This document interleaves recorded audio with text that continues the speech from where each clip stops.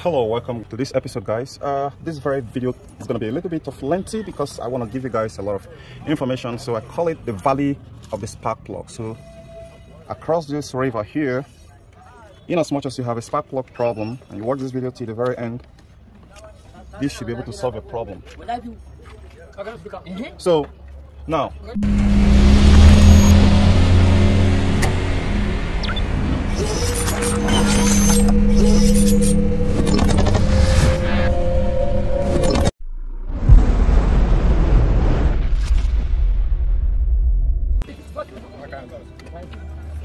before we dive into it, these are some of the spark plugs here which we're going to be testing, but they don't have all the details which I want to show you guys. So because of that, I'm going to be getting more guys in here, and so without wasting your time, let me introduce them. So welcome. Now if you look at it here, they look like they are coming from the pit of hell. Look that they're coming from the pit of hell. So what I'm going to do right now is I'm going to throw them into this bottle. Throw them into this very bottle, then we take it up from there.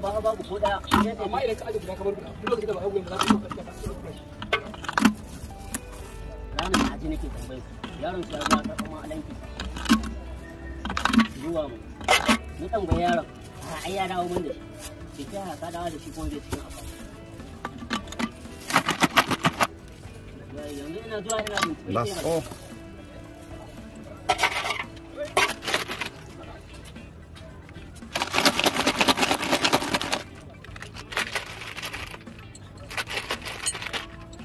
Okay.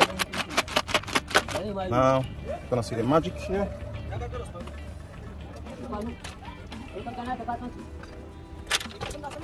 Okay, so I'm gonna do one more thing here. Drain out the dirt out of here, and you start scalping them so you see them. Okay, now let's start to bring them out. And okay, we got one here. Got another. They are not clean, but at least they are a little bit decent to compare to what they were previously.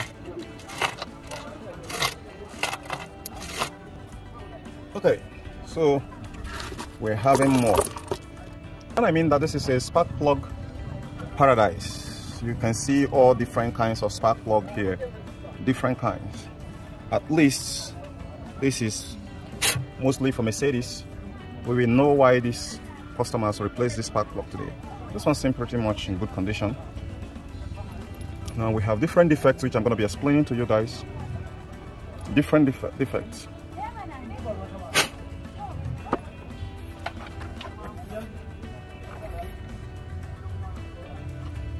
So I want to clean them up a little bit. I don't want to get my hands dirty.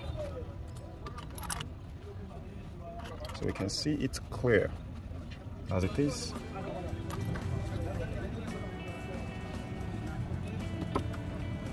Okay. Most of them are actually put out of car that have issues. We have NGK, we have Denso, Iridium. Now, let the game begin. So we have different spark plug here with different configurations. I'm gonna teach you different things with different spark plug here. So let's get to it. First and first, we have one here. I can see on this very one here, if you look at it right now, you wouldn't know exactly what the problem that prompted the person to change it out of the system is, but I can see it here if we take a look at it critically. So watch. Now look at that. This earth is clamping on the electrode, so it needs to be pushed out and get it back gauged the way it's supposed to be, right? So I'm just going to use this to offset it a little bit to give it some clearance. Okay, it has attained some decent clearance, but they have a spark plug gauge which is supposed to use to gauge it based on the car specific model. So I guess whenever it has this kind of issue, the car is going to be misfiring on that very particular cylinder. So you need to take a look at it and see if suppose it has, right? And most of the times it's not going to be misfiring, but when you rev up the car, it will misfire. When it's idling, no misfiring, but when you rev up the car. So now let's go into testing it and see if it goes below the specification of the manufacturer specification through the multimeter here. Now let's take a look at this one also. Look at it, it's still the same problem. So I'm gonna shift it a little bit out.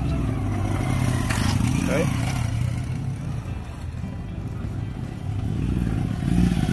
has given some clearance, but still need a little bit more clearance. Okay, this is the right gapping. Like I said, you need the tool to give this spark plug the right gapping. Now if I pick this spark plug here, I pick this one. Okay, pick this one here. Which other one here? I'm gonna pick this one. I'm gonna pick this. There is one, another one there. Where is it? Where is it? Before we dive into measuring it with the multimeter, I think that one has hidden itself. Okay, this one. So this one has a multiple problem. This very brownish round burnt thing you're seeing here is a sign that there is a blow-by. So it might be functional, but in as much as it has a blow-by, it's going to be making the engine to be having some little misfiring. Now if we go over again, the ceramic has broken, which is going to be leaving the electrode to be leaking sparks. So this spark plug is good. It's bad and need a replacement. Now we go over to the next one. You can see this one here also suffer from blow-by, and the electrode is a little bit short. This is a radium spark plug, and this tip here should extend more. So all this that I'm talking about here, we don't need to measure them because they are already worn out even by looking at them physically.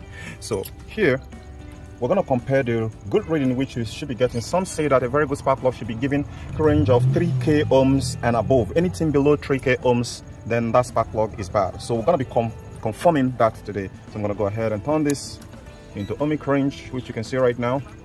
And I grab the probe. Then we start testing. The one I want to test first is this one here.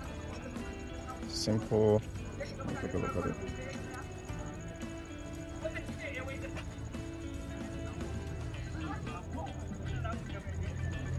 Okay.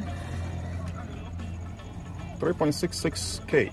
So like I told you guys, from the look point, this very spark plug is in a very good condition and it's not due for replacement. The resistance has proven it, and the body, the electrode, everything's very good. That's why I said. So when most mechanics have no right tools and the right information to diagnose what is wrong with your car, they make you spend a lot on parts. Even when the parts don't need replacement, they also go to replace it because they are just dealing with multiple problems which they can't separate to diagnose. So if we take a look at it, this they did not write, but this is an NGK. Though we're gonna test another NGK, but this time this is an iridium spark plug. You can see IR there, NGK. So I'm gonna test it and see. We're gonna get a consistent 3 to 4K ohms.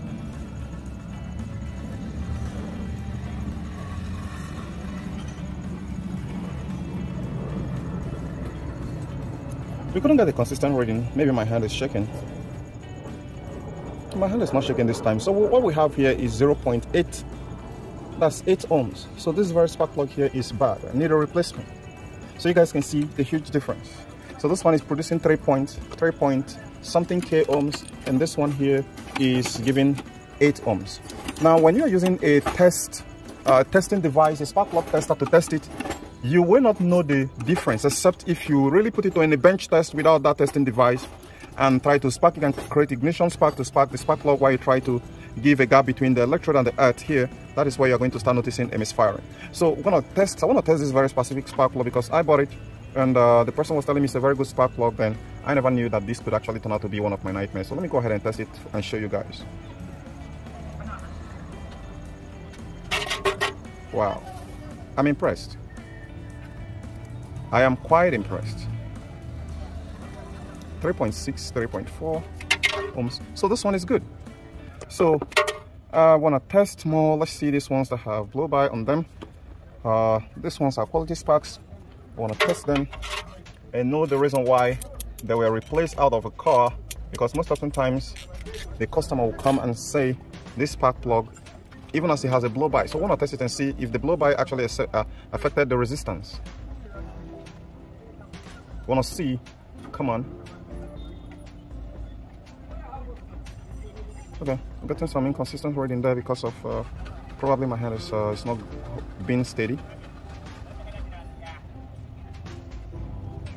Wow, this is 4K ohms. So this spark plug is good, but it has a blow-by, and it's because of the blow-by that actually contributed to it not functional as it's supposed to. So we're gonna keep it aside with this one here. Now let's go a little bit different to other makes that is not NGK. Let's go to Bosch, and let's go to China. Let's pick some of the Chinese.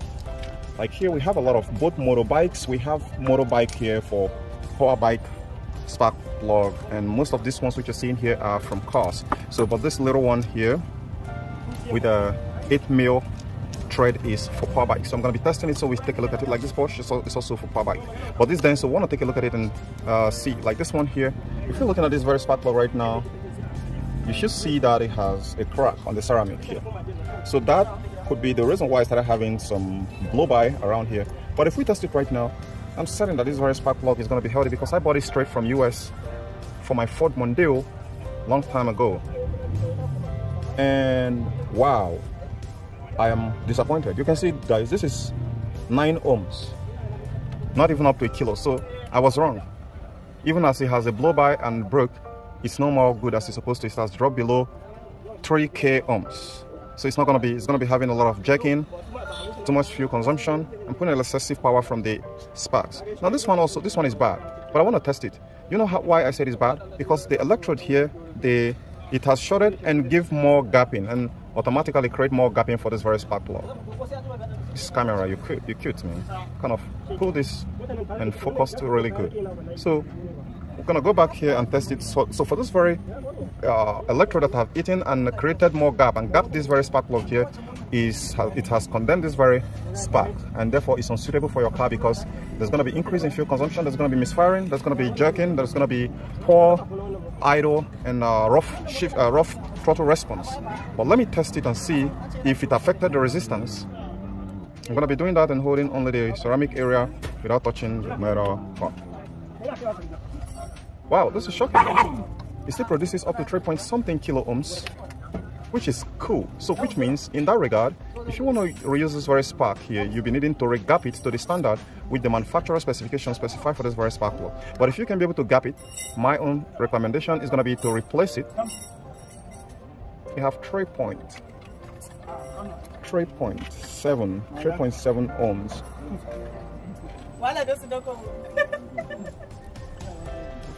So guys, so it's still giving a very good ohmic range. There is no blow by here. The only difference are the tip is burnt, and since the tip is shortened, you can either readjust this very ground part of it to get a little bit closer here using the gapping tool, so you can be able to reuse it. But as it is not actually due for replacement, because no blow by and no any other further deformities. Now let's go to this Bosch, original Bosch spark. It seems like this is an iridium. I don't know if it's an iridium. No, this is not iridium. This is just a regular spark. So I want to test it and see. Wow, that is 5.6 kilo ohms. So this is really lively, and as you can see here, there is no sign of blow by, just dirt, because it has worked for quite a long time. And let's test the Chinese one here and see what we're gonna get.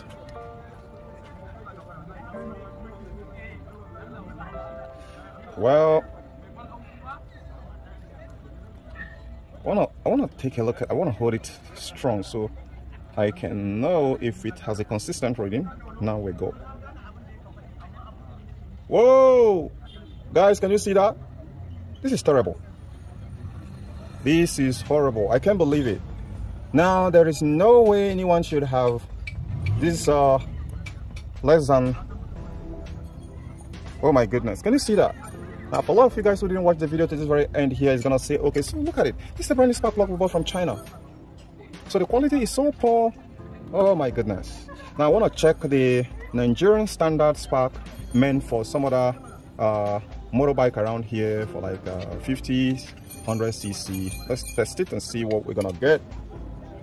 Today, like I told you guys, is the spark plug paradise and the test on different sparks and their. Are you serious? Okay. Let me reverse the.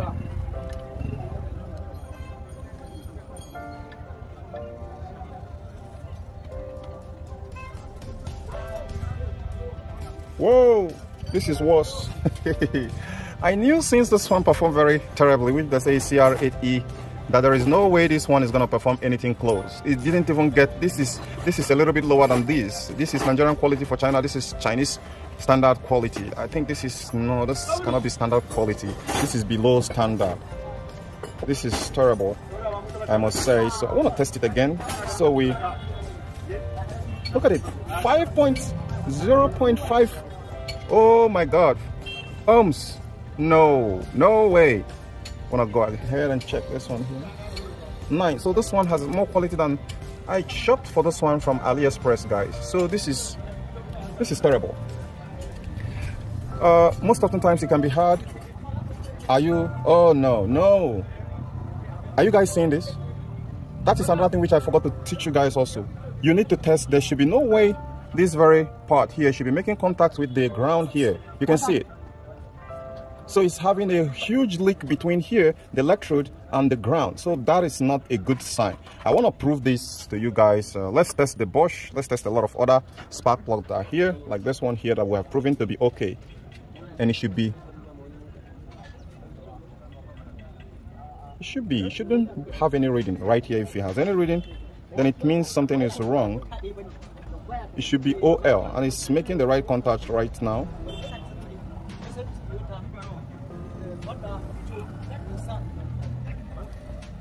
If it's having any reading on the body, then it's not a good one. There should be no earth contact. The reason why is my hand is touching the part there, so it's not making any contact. So I want to go back and test this one again with my hands not touching here to obstruct the resistance. I want to test it. Okay. Oh, that was an error due to my hand touching here. So if I put my hands right now, it's going to interfere with the reading. You guys can see. So make sure that your hand is not touching any of the metallic part while taking the readings, so that you don't make mistake. But still, that didn't pass. I want to test one of the original NGK for the power bike, and let's see what we're going to get there. See it right there, straight up. 3.1 kilo ohms.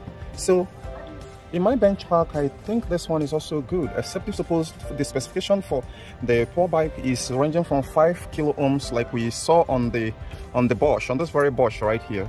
So I want to go on the Chinese iridium torch. Let's see what it's got, because I bought this one a little bit more expensive than the rest. Okay. Wow, that's impressive. 4.9. Oh my goodness. I'm going to go and find this very spark plug here, because there are 4 sets which I bought that time, and something happened that actually made me start tossing some of them away. And what happened is I misdiagnosed the system because it's running too rich, and I was thinking, and the spark plug was getting foul. That is why I quickly lost patience with it. But right now that I'm discovering that's actually gold, what's the money which I use in buying it, and therefore I'm going to go ahead and find it and use it to replace it, because my testing of this one, you guys have just seen what happens. So this one is way more expensive, like 4 times or 5 times. This is five times more expensive than this. You can see that the performance is so different. So guys, this is where I'm gonna be stopping this very video right now. But you guys have seen different testing from different spark plug make and model, and now you know exactly what to expect when you're testing your spark plug. When you want to check, you suppose the spark plug you have is a problem, you gotta check if it has a broken ceramic here, or it has a blow-by here, or it has a short electrode that has gapped the system, or it have overextended. It has excessive gapping like this one here. You guys can see how this one is a whole lot terrible and it's cracked. So that's all you need to look at when you're trying to discover if suppose you have a spark plug issues. I hope you enjoyed this very video. I'm gonna see you guys on the next one. Bye for now.